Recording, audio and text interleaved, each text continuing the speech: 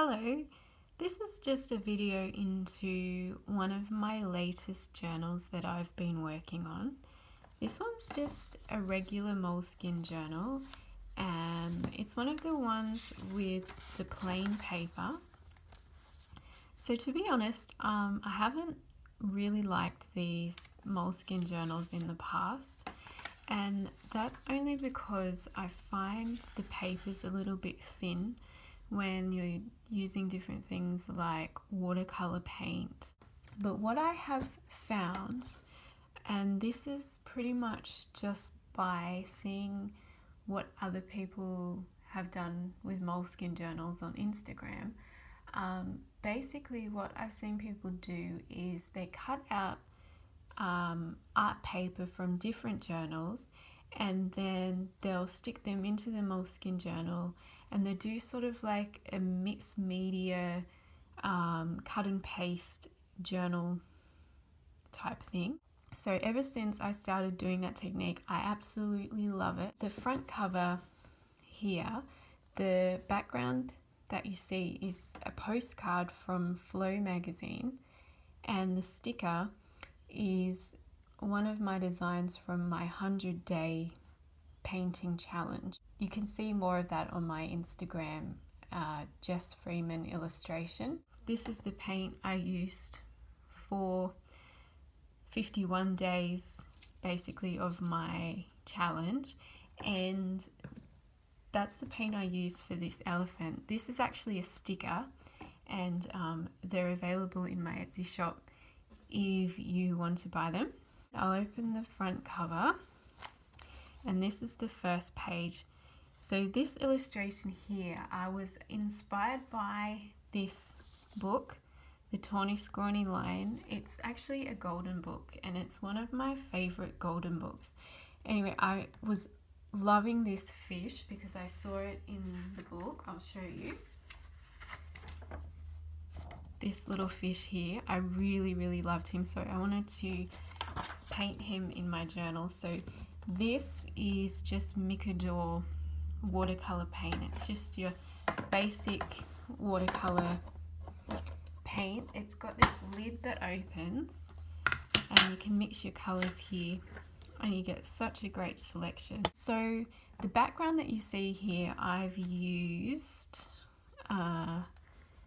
just these scrapbooking papers that you can get them at any discount store. I think the Reject Shop is my favorite place for papers like that. Also Daiso, and also some washi tapes. And basically they're all from discount stores as well. And this page here, I've pretty much used gouache as my main art supply, and I've gone over in different places with a fine liner pen. So I just use these Stadler pigment liners, just, you know, to add a bit more detail. Basically the background is one piece of paper. I painted that with gouache, and with my gouache I store them in these little containers. It's got a lid on it, but I sort of just let them dry out and then just add bits of sprays of water whenever I need to use them. So moving on to my next page,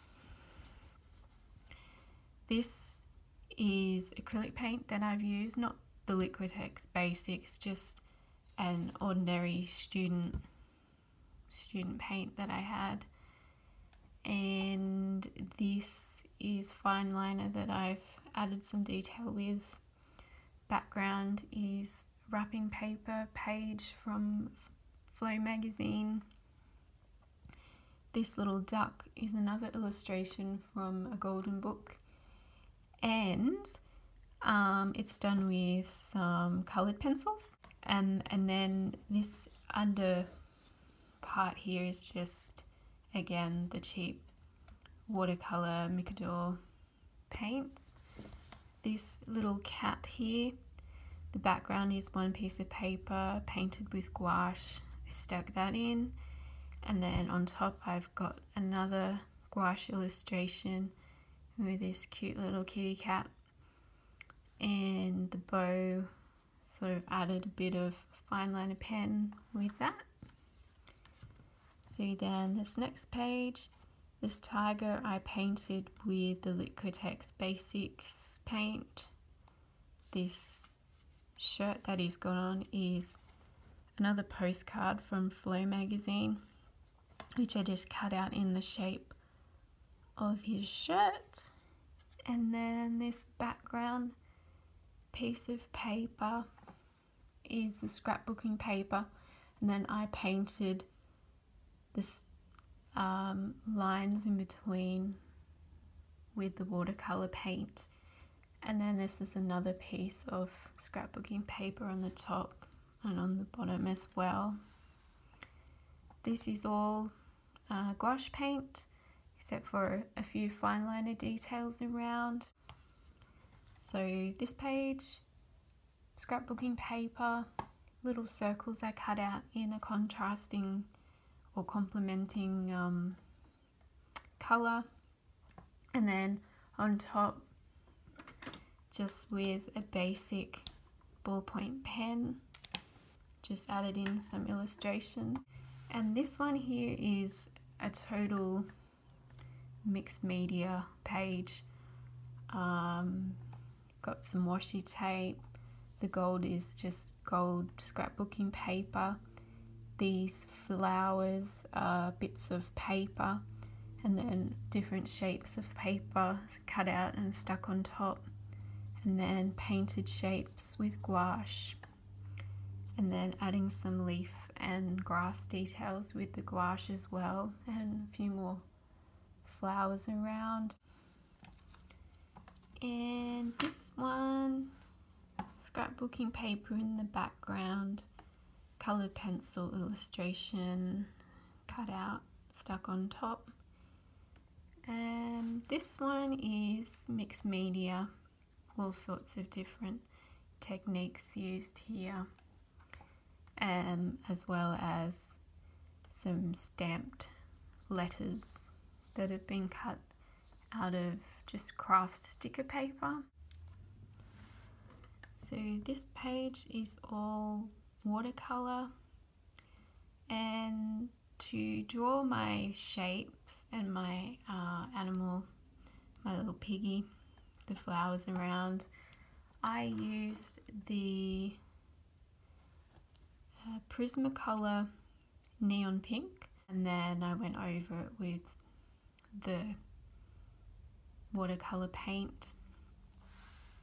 This page here, the little animals are done in gouache paint, and the spots are just the watercolor paint, and then added some washi tape to go with that. This page, the little toucan, he's been done with watercolor paint. The background is scrapbooking paper, and then I just went in between with yellow and orange watercolor paint, and then I put some pink watercolor up here to contrast and coordinate with the pinks in here.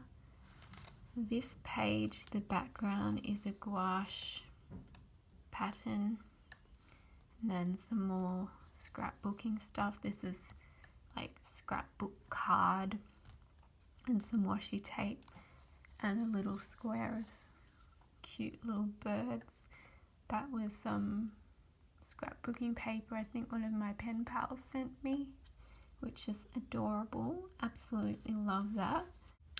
So this page here, the background is scrapbooking paper, and the illustration is done with watercolor paint. So I went for a blue theme with this one. So this page here, the background is dots and a frame around the outside with watercolor paint. And this is the scrapbooking card again. This is those different textured wools that you can buy. So I just sort of wrapped that around a piece of washi tape card, and stuck that in and drew a little piggy. So this one, acrylic paint for the background, scrapbooking paper for these two triangular things, and then these little bird stickers, this one on that side as well, and one up there, and some scrapbooking paper just around the outside. And this little flamingo and this tree I found on some gift bag paper, so I just cut those out, stuck them in. And this page here is illustrations from one of my favorite childhood books that I used to read, and I still have it. It was called Grunt, the monster who wouldn't eat his vegetables, and he was a naughty, sneaky monster that would feed his vegetables to the dog and the cat. So this is Jake the cat, and he used to throw spinach at Jake the cat. Grunt, he really liked trains, like that was his thing. He was really into trains, and he built a train track all through the house. So yeah, he was super cool. And this was my favorite quote from the book, and it says, "The soggy green mess hit Jake the cat in the face, meow." Michael Salmon, he was the author of the book, and he also drew all the pictures. So yeah, shout out to Michael Salmon.